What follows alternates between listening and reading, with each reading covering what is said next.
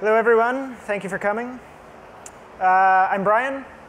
I'm a game developer and graphics programmer. I was co-founder of Muse Games, where I was lead game designer on a game you might have heard of, Guns of Icarus Online. After that, I spent a couple years working on mobile games and experiences at SciUp New York. But today, I'm going to talk about some work I did last year with Us2 in New York on two VR projects, which I'm sure you've heard of, Cardboard Design Lab and Arctic Journey. So what I really want to talk about is how Vertex Displacement, a feature in the Cardboard SDK, was developed for the needs of both those projects, and how it can help you develop performant VR experiences. So the first project was Cardboard Design Lab. It was released early last year. Hopefully, you've all tried it out. If you haven't, I highly recommend getting it. It's also open source, so you can, in addition to testing it out, you can mess around with it, get it to build on other platforms, anything you want. But the primary purpose of Design Lab is to showcase best practices in VR for Cardboard developers, as well as some activities best avoided. But beyond just the principles, it was important that the experience also be beautiful, and of course, run smoothly at 60 frames per second. We wanted Design Lab to embody what a Cardboard experience could and should be.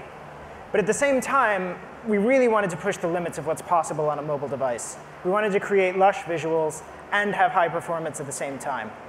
So we set an ambitious goal for ourselves. Let's see if we can achieve this look while still hitting 60 frames per second on a Nexus 5, and maybe throw in anti-aliasing and some dynamic lights. But we ran into problems. Almost immediately, we realized this was going to be really challenging.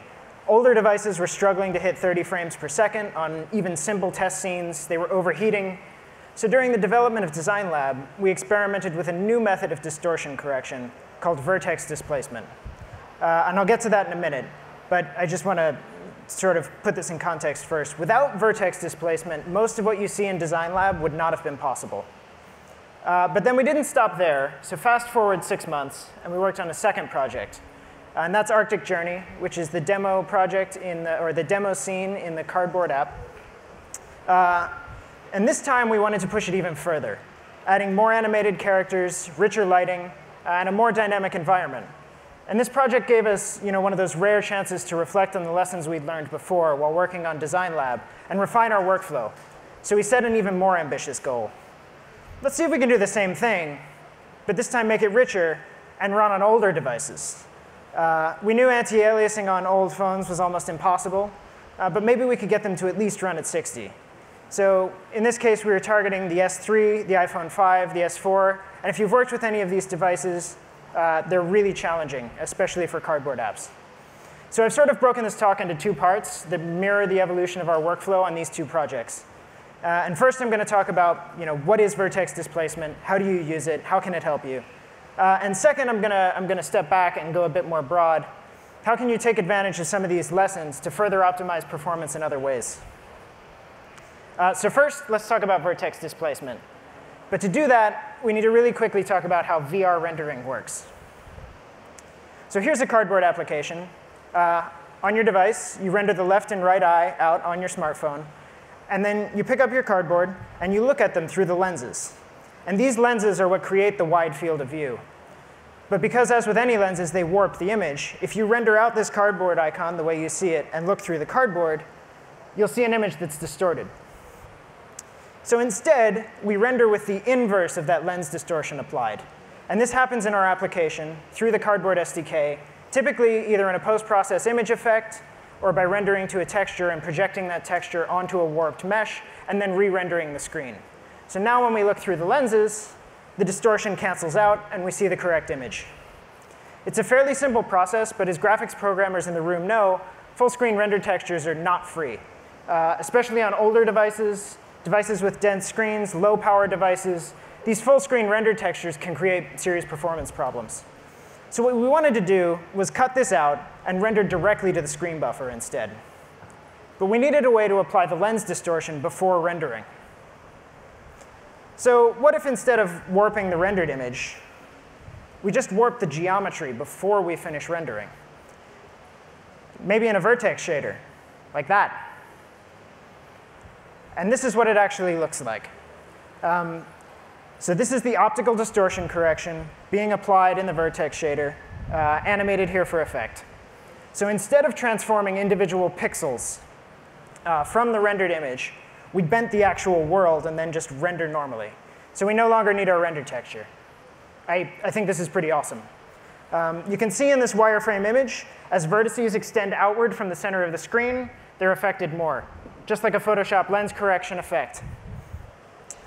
This is extremely efficient, especially on older, lower power devices. This can represent a large increase in performance.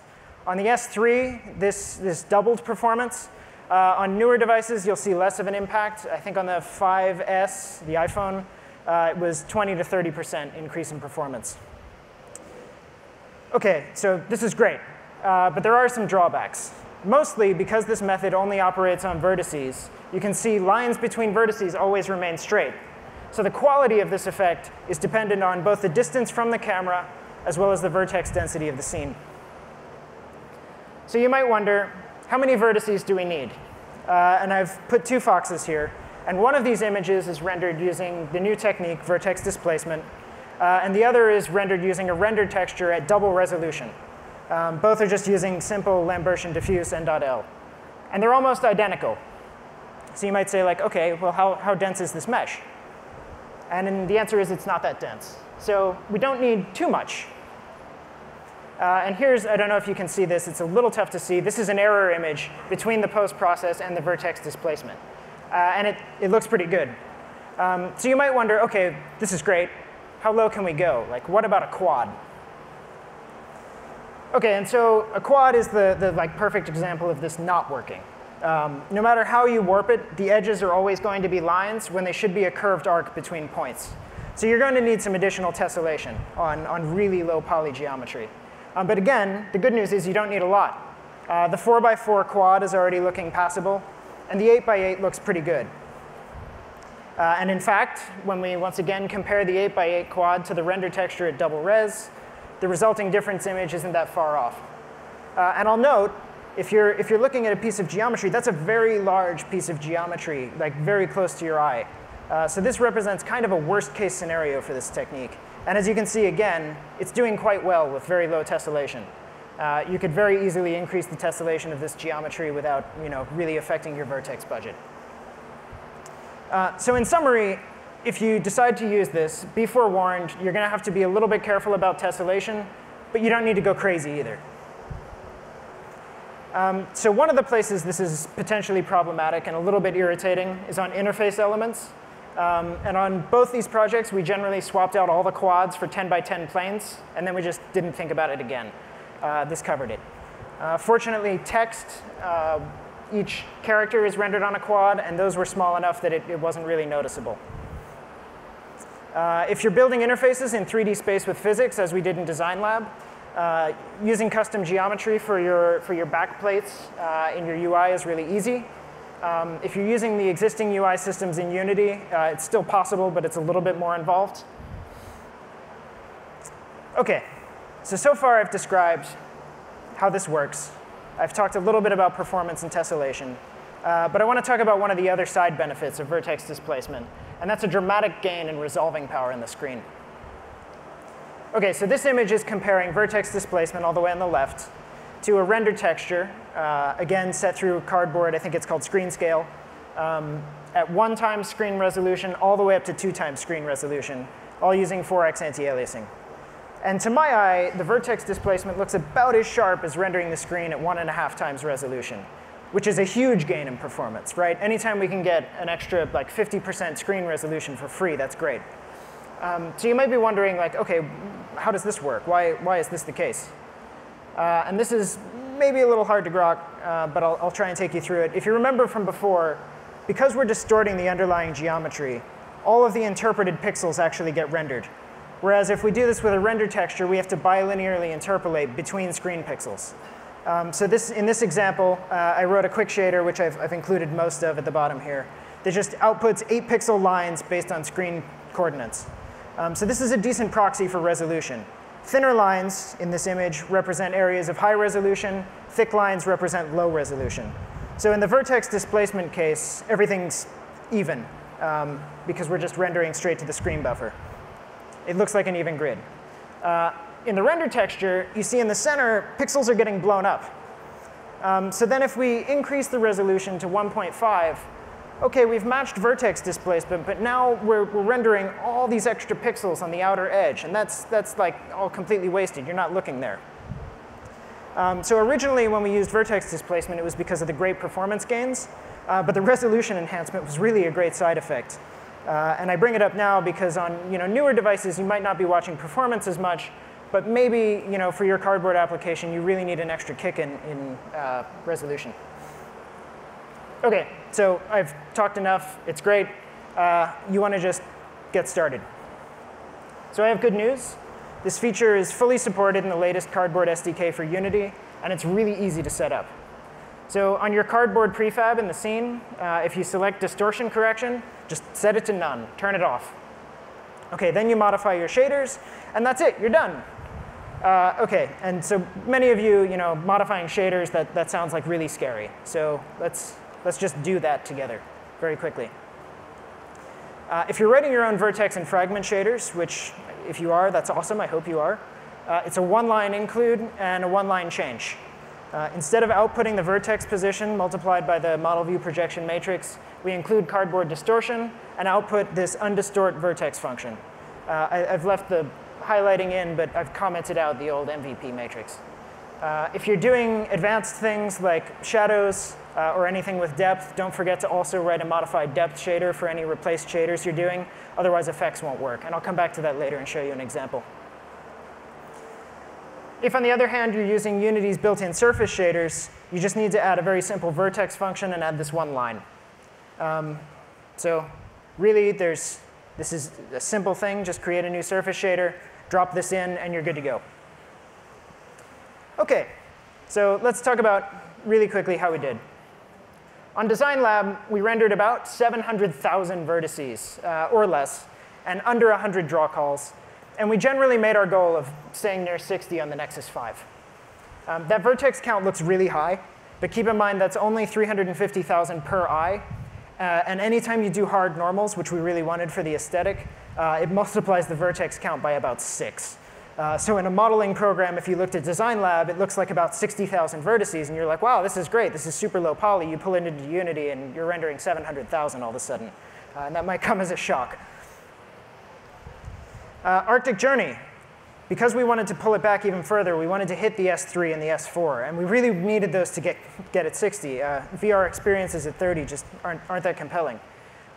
We brought it down to 250,000 vertices. We did that in a number of ways. A lot of it was just really old school optimization techniques, removing back faces, reducing model complexity based on distance from the camera, and a really custom sort of stupid LOD system that as you change scenes, we just turned things off. And we just did it by hand, nothing really smart. But that alone wasn't enough. The rest of the performance gains for the S3 were made by removing almost all of the textures and moving all of the shader logic out of the pixel shader and into the vertex shader. And so that's sort of the end of part 1. And this is going to seem like kind of a sudden transition. But this is important.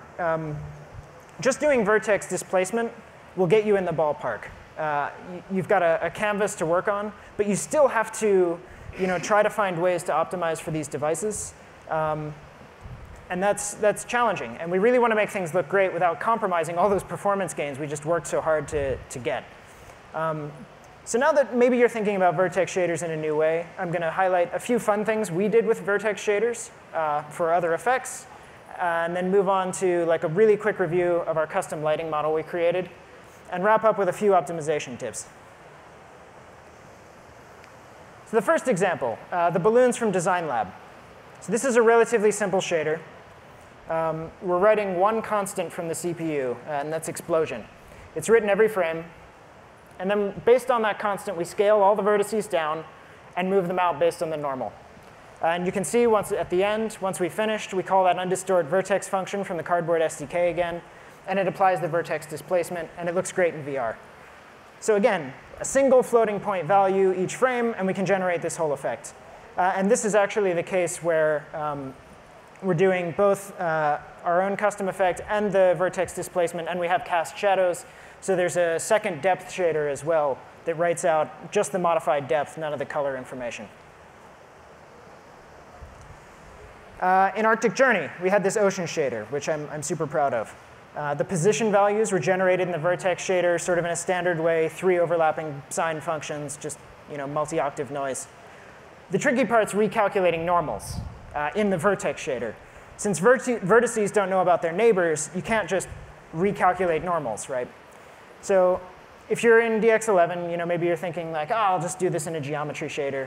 But we're on mobile. Those aren't available everywhere until now. And anyway, they can still be expensive. So instead, we packed the whole triangle into each vertex by passing the additional verts through the normal and tangent. So you can see in that vertex input struct, there's position, normal, and tangent. But instead of using the normal and tangent for normal and tangent, we're just encoding the other 2 vertices. So we have all 3 vertices, and then we can just do a really quick calculation. Because we're hard normals, this is really easy. If you're doing soft normals, it would obviously be a little more complicated. And then this is an extension of the same idea.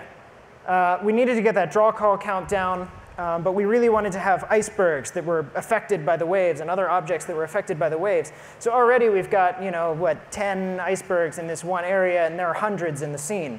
That's obviously not going to work. Draw calls are super expensive. So to reduce them, we need to batch them together somehow. But now we need these objects to move independently of each other. You could do this by rigging up bones in Maya and then animating the bones. But that's not going to respond to your procedural effect. It's involved.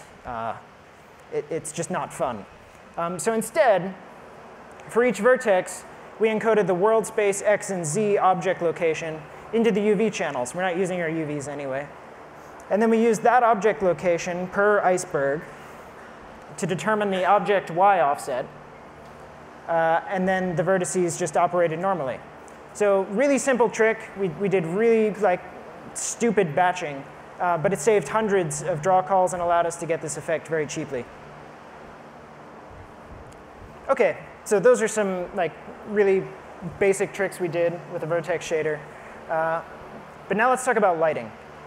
Because the major way we maintained performance on both experiences was by moving the lighting from the pixel shader to the vertex shader.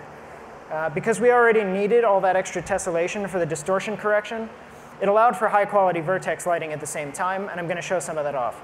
Many of you, when you hear vertex lighting, you think like, oh man, that old, boy, it's like Nintendo 64 days. But when you have enough vertices and you have so much available performance in the vert shader, you can really do a lot.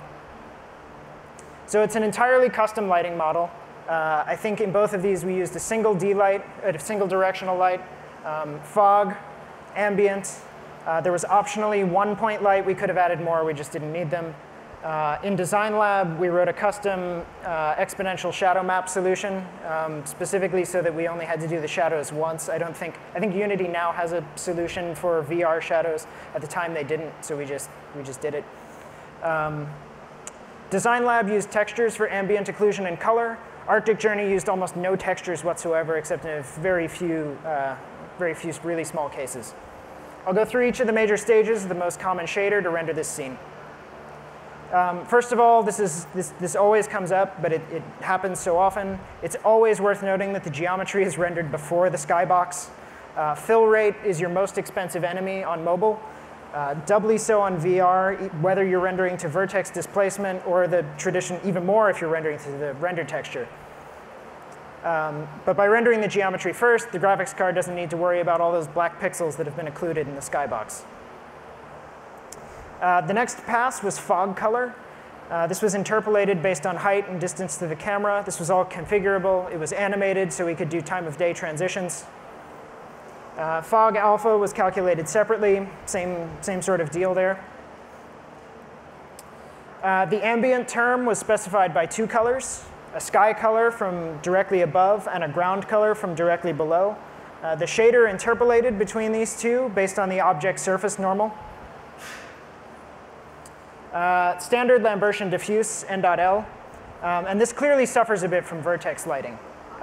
Because we used a hard normal look, we sort of got away with it.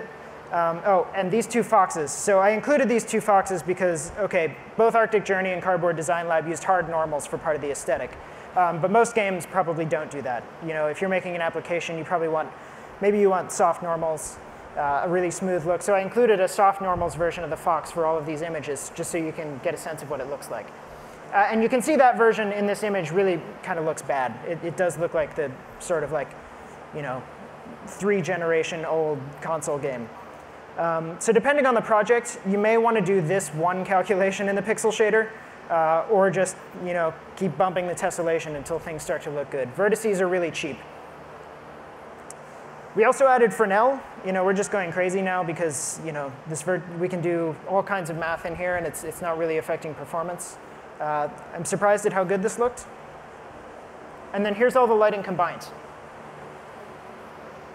Lastly, we baked all of the color into the vertices themselves. We wrote a little tool in Unity to read out the values from a texture so our artists could do a normal texture painting workflow. And then we just baked them into the vertices. That was the way we got rid of most of the textures. And then finally, the composite. OK, so I've talked about lighting. I've talked about vertex displacement. And then I'm going to sort of wrap this up with some optimization tips, and then we'll have a good amount of time for questions. OK, so the biggest lesson we learned really was write your shaders. When we started up a cardboard project and then tried to build to really old or low-power devices, we were immediately running into problems. This was increased by the default skybox, the Unity standard shader.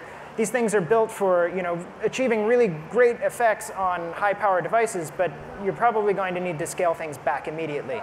And one of the ways you can do that is moving your code from the pixel shader to the vert shader, even if you need to add vertices. These screens have something like 4 million pixels. So anytime you're moving to running an operation a couple 100,000 times over 4 million times plus overdraw, you're winning. The second note, use half precision, but be careful. 2 to the 16th isn't that big. And one of the examples we had here, if you're used to writing shaders and you write half, half precision doesn't exist on PC. Everything gets compiled to float, and we'll run at float. So you've switched everything to half precision, great. And then you make a build, and everything is broken. And the case we had here, we had rendered the sun. The sun was a pixel shader effect based on the dot product of a vector direction and then a scalar value for how big it was. And at some point, someone decided they wanted to make the skybox bigger so that we could see a further draw distance.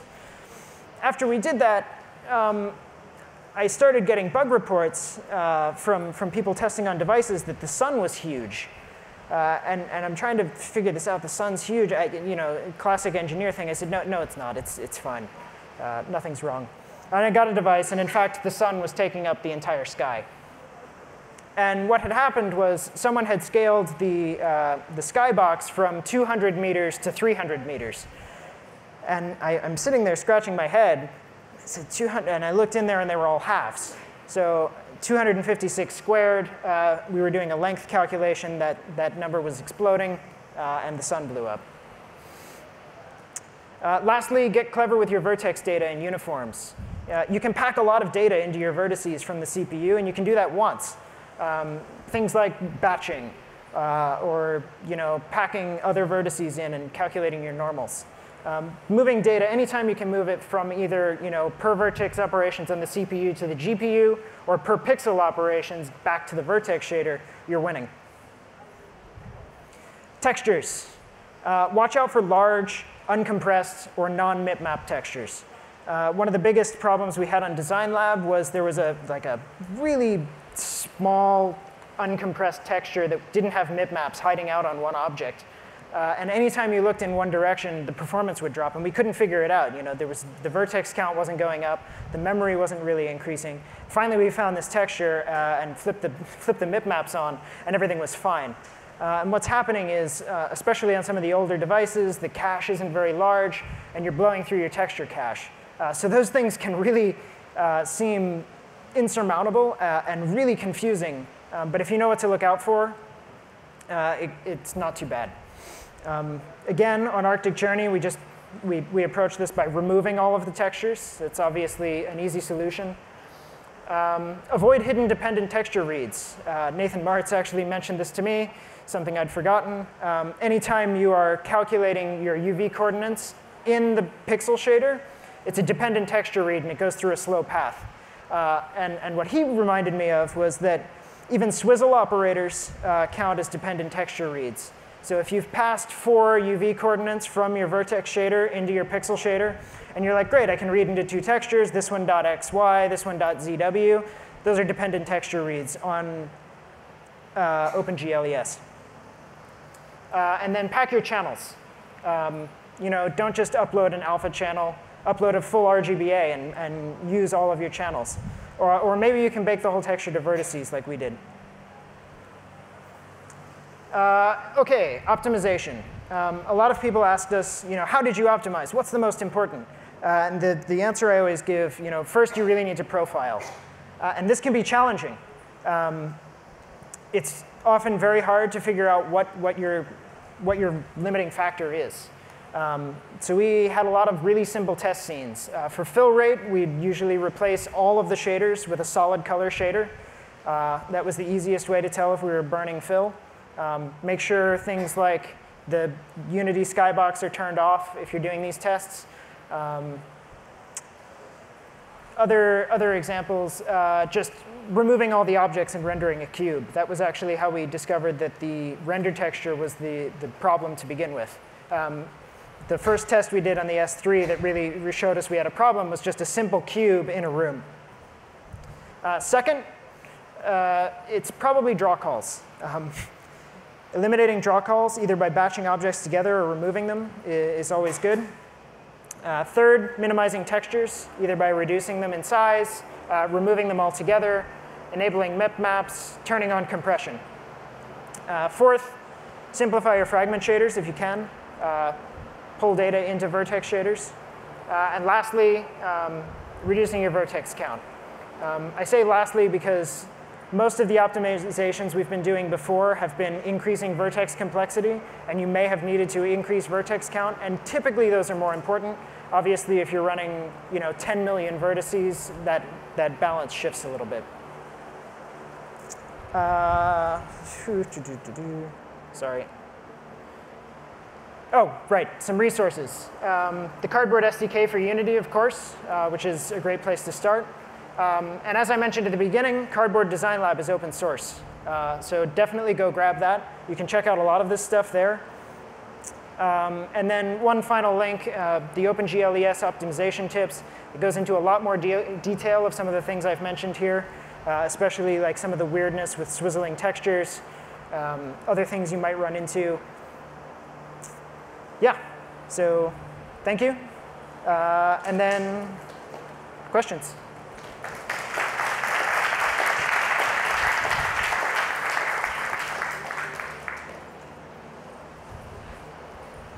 What about chromatic aberration correction using this technique? That's a great question. No, we did not do any. Fortunately, the lenses on Cardboard don't seem to exhibit a whole lot of chromatic aberration. But yeah, if you're on a headset that does, you're shot. That's a great case for using a render texture. And the second question, how does this technique relate to Daydream? Right, so this is not supported on Daydream because Daydream is using a render texture for a few effects, some electronic stabilization, and a few others. I just found out about Daydream today, so those guys are on the, what's the channel, sorry? The Space, right, the Space. So if you ask them, they can give you more detail. Thank you. Yep. The implementation about the distortion, is it open source? So we can take a look at how it was done? Yeah, so all of the CG Inc. that Cardboard is included. It's just using a Brown-Conradi, like, expansion of terms. So, squared, fourth.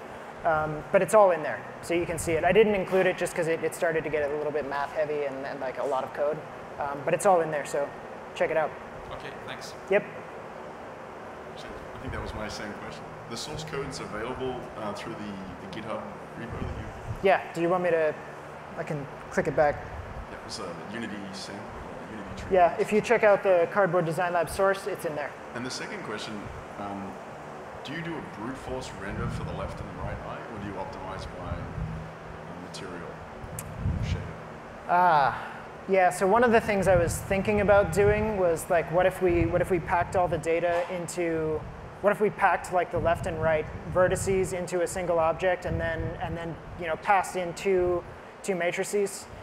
We didn't get there because there were some other problems with like clipping and culling and stuff. I just didn't have time, really. But yes, I think that's possible. Yeah. Anyone else? Anyone? Cool.